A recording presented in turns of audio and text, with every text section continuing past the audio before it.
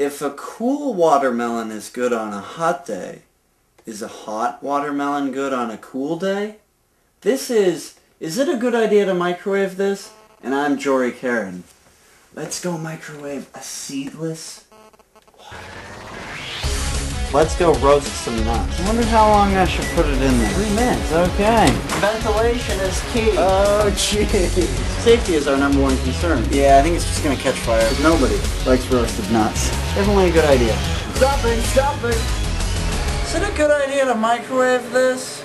So let's find out. Here at the Jory Caron Laboratory, safety is our #1 concern. We use this door covered in tinfoil to protect our nuts. Because nobody likes roasted nuts.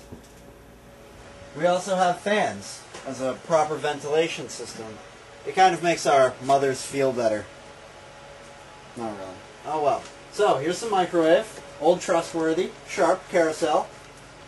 And goes the watermelon. Nice. Tasty. Tasty. It's seedless too, so we don't have to worry about spitting all those seeds out from the microwave and stuff. And we'll close the microwave. I wonder how long I should put it in there for. 1 minute. 1 minute? How about 2 minutes? I don't really like you.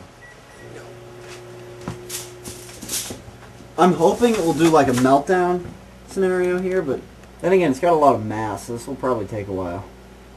You guys know any watermelon jokes? As if it wasn't tough enough. I mean, poor watermelon's got no way to reproduce, and now it's being stuck in a microwave. It's got no seed. Jory's got plenty of seed. Yeah, that's right, yeah. Thanks to this tinfoil shield we got here. Yeah. I wish it would do something. Shrivel. Boom! Thanks for that. Okay, well there it was. The dings have it. Nothing really happened visually. We're going in. I'm just gonna open this bad boy up. I think I can hear it. Turn the fans off. No, maybe that was just me. It's pretty hot though. Isn't it? It's not like dissolving on... Ooh. Yeah. Yeah, it's really not doing anything. You want to take a bite? I wouldn't, because I touched it with these gloves. And it's been in a toxically contaminated microwave.